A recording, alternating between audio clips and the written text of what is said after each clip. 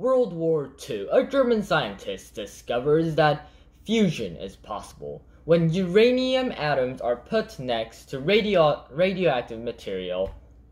It blows up. And when that got found out and all the scientists heard about it, well, many people died, and a lot of people knows what happens next. Hello, fellow BookQuesters, it is I, Aaron the BookQuester, and today I have this great book, B-O-M-B, Bomb! The Race to Build and Steal the World's Most Dangerous Weapon by Steve Sheinkin himself, and well, let's get right on to it. It's World War II, and we just found out that radioactive material plus uranium atoms equals boom. And we find out about that, and a group of scientists go and visit Einstein.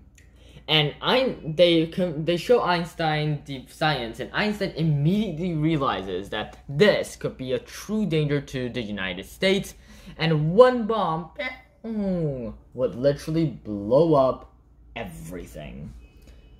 Blow up cities. And if Hitler had access to a bomb using uranium atoms and radioactive material, aka a nuclear bomb, well, the world war would be over and Hitler will be unstoppable.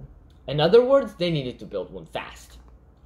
So Einstein sends a letter to President Roosevelt, and Roosevelt, getting the letter, says, "This requires action." And so the Manhattan Project begins. They put together a group of scientists and military leaders called the Uranium Committee. And the Uranium Committee is consisted of the greatest and brightest scientists of that age. And who leads that project? The director is Professor Oppenheimer, an epic, cool scientist, almost as enigmatic and smart as Einstein. He is one of the greatest minds of the century, and he leads a team of the best scientists in the world to create the nuclear bomb. Now first, they use a method called a gun method, I'm pretty sure. So basically, 2 uranium atoms are in a bomb, and when triggered, the two atoms are shot to each other, and then it blows up. Boom. And then it hits each other, and then it blows up. Now, but they only have enough uranium to create one sort of bomb like that.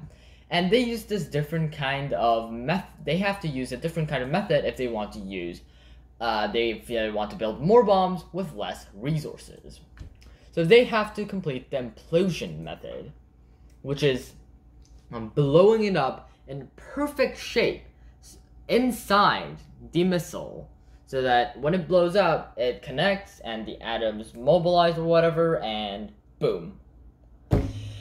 And basically, yeah, that's pretty much the science of it.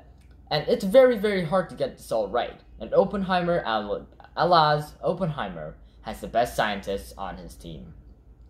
Meanwhile, the Soviets knows that if America is the only team with nuclear weapons, well, they could easily take over the world, which the Soviets could not allow. So they got a bunch of spies in there, and one of the main spies are Harry Gold. And they have contacts within the Manhattan Project, namely Ted Hall, 18 years old, genius but shy, who wasn't at all suspected he was a spy. And another scientist named Fust, I'm pretty sure he was like a French scientist or something. He was also a scientist who gave information over to the Russians. All in all, it is a pretty goddamn epic plot. And it's basically about Harry Gold and the rest of the Soviet spies desperately trying to get enough information for the Soviets to make their own nuclear bomb. And meanwhile, Oppenheimer is desperately working on the calculations, the math, and the science in order to create the first nuclear bomb.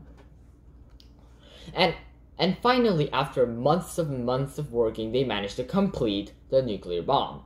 And they bombed Japan, namely Hiroshima and Nagasaki, and And finally, the war is over, and the scientists want to finally dust their fingers and go home.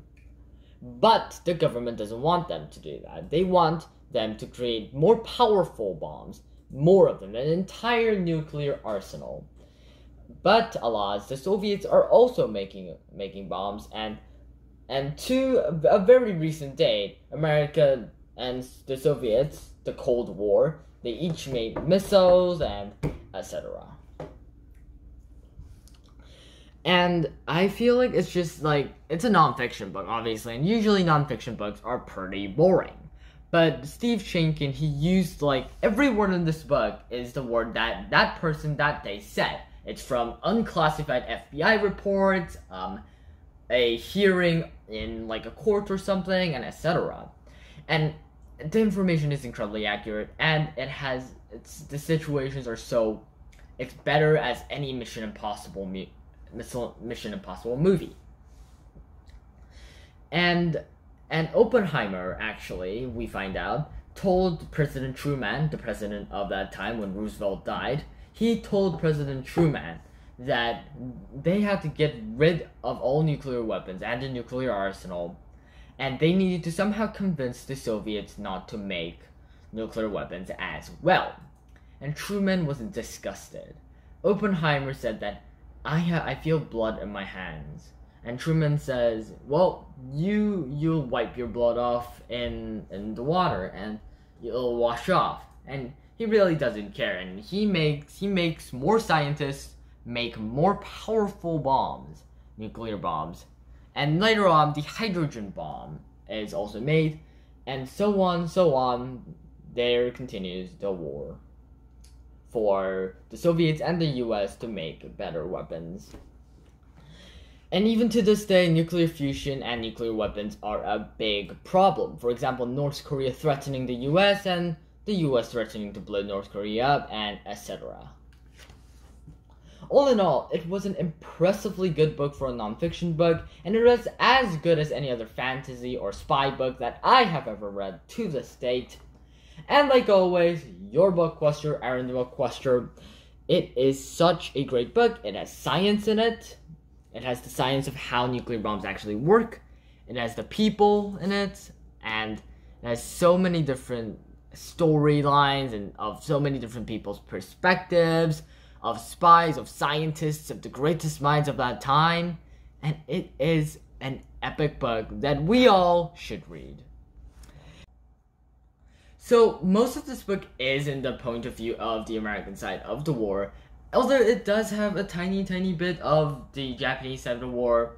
It's just, like, to go into a little more detail, I have lived in Japan for a couple of years, and a little bit more recent than the literal World War II, and there was a big accident at Fukushima where the nuclear generator blew up because of natural disasters, and basically it blew up and it incinerated the entire place. And even to this day, people are sometimes afraid to buy stuff from Fukushima because it still has that nuclear poisoning within the plants and animals and sea life that is near Fukushima.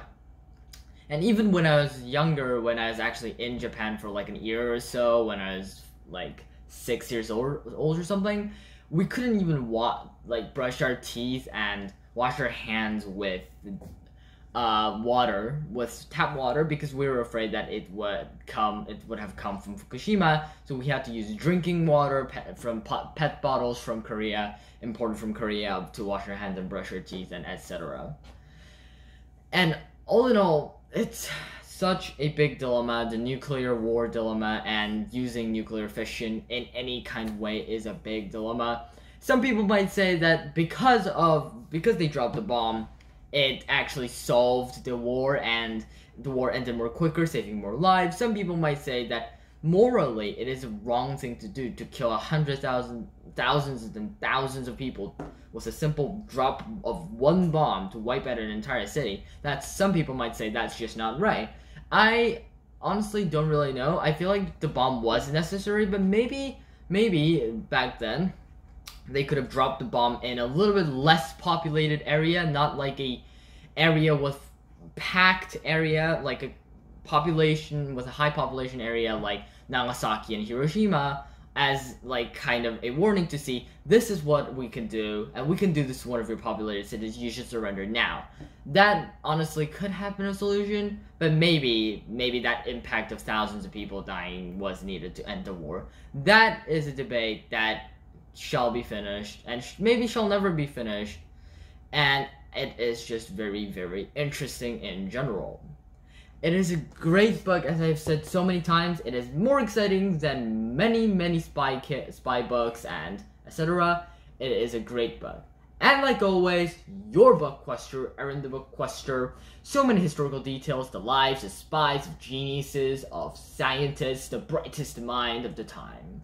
The story of the stealing and making of the most powerful weapon in history. And the story that makes us think, was this really necessary, or was it not? Have a great day.